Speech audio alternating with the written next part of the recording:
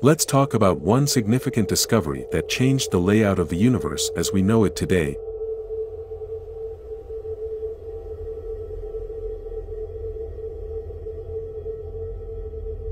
In 1514, a Polish astronomer named Nicholas Copernicus proposed a theory stating that the Sun, not Earth, is the center of the universe.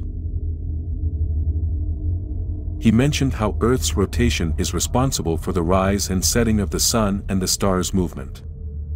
He also theorized that Earth's revolution around the Sun causes the seasons to change.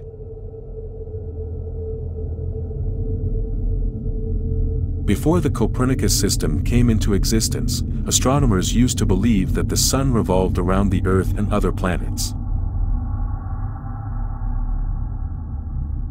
On May 24, 1543, at the age of 70, he died from a stroke. The same year, his work was published under the title of De Revolutionibus Orbium Coelestium and was highly condemned by many religious institutions, leading to the banning of his book.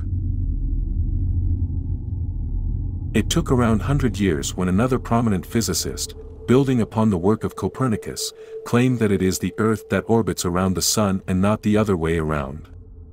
This physicist was none other than Galileo Galilei.